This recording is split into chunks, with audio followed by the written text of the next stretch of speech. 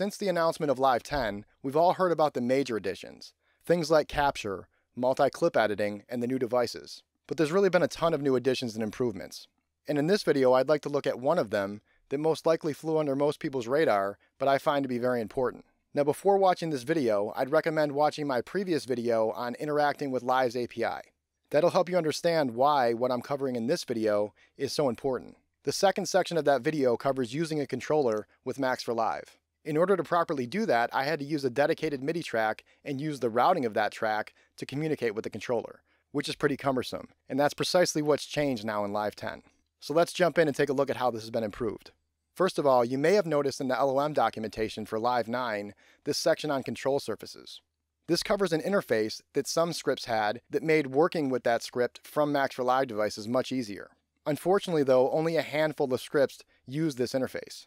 In Live 10, virtually every one of the built-in scripts, aside from legacy scripts, has access to this interface. So let's take a look at how this works. For this video, I'll be using the Launch Control XL, and for this first example, I'll be using it with its built-in script, also called Launch Control XL. On the left here, I have a Max for Live device that uses the interface that we just looked at.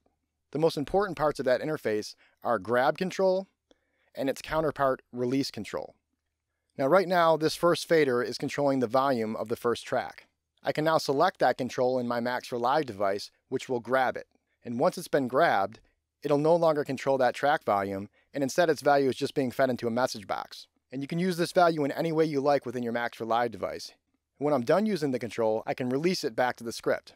And now once again, it's controlling track volume. Now notice something else that's going on here. In the lower right-hand corner, I'm observing the name and value of the parameter that's being controlled. This is possible because I have access to the control, and so I also have access to what it's controlling. Let me give you another example with this button. Right now, it's toggling the mute state of the first track. If I grab it, once again, the value will be fed into the message box, and I can also send it values to control its LED.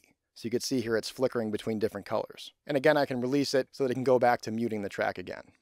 So in my opinion, this is really useful because you kind of get the best of both worlds. You get all the great functionality of a control surface script, and then you can extend it in Max for Live in a very efficient way.